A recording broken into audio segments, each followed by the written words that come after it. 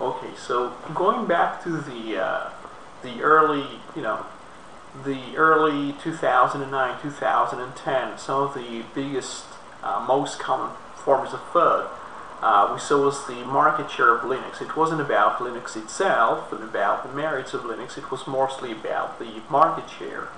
I've been frequenting quite a few forums for many years, and I saw the patterns. I saw what type of FUD wasn't used anymore. Things like the fonts in Linux looking ugly, and that basically disappeared sometime around 2008.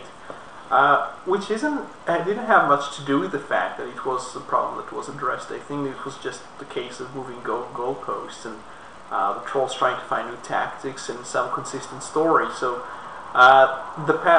going backwards, because I think it makes sense. Nowadays, what we see is the patent lawsuits against Linux and the smears about Linux not being free and people having to pay for it and being disrespectful about the so-called IP and so on. Going further back, it's to do with the market share of Linux. So it's only 1%, blah blah blah.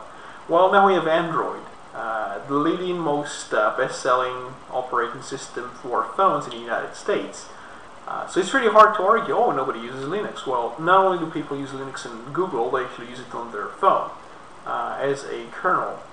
So that FUD has basically died.